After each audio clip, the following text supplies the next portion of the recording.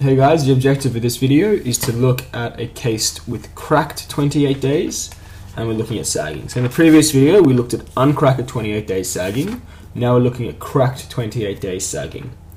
Okay, so here's our information. It's the exact same problem. I've just drawn in the centroid of the bars from the top.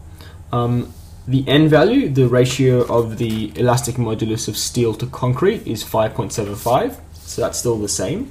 So now what we're going to do is find the corresponding areas. Before we do that, I need to show you what this problem, how this problem differs to the previous one. So what we're going to say now is that the concrete's cracked.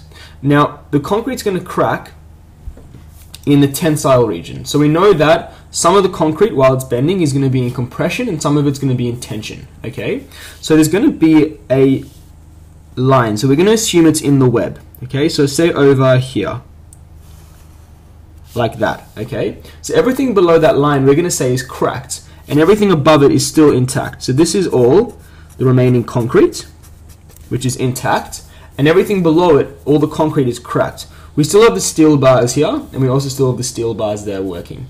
But all this concrete is now gone.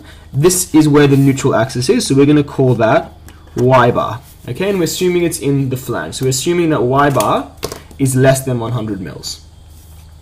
So, with that in mind, we're going to continue. The next thing we need to do is find each of the corresponding areas from steel to concrete.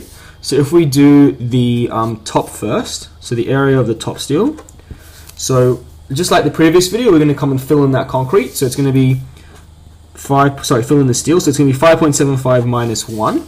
Okay, so we're multiplying by that factor, but subtracting 1 in order to fill those holes, times by the area of the bars. So there's 2 bars by pi by, those are n 20 bars, so we're timesing by 10 squared. If you were to work this out, we would get 2985 millimeters squared. Okay, so the area of our top bars over here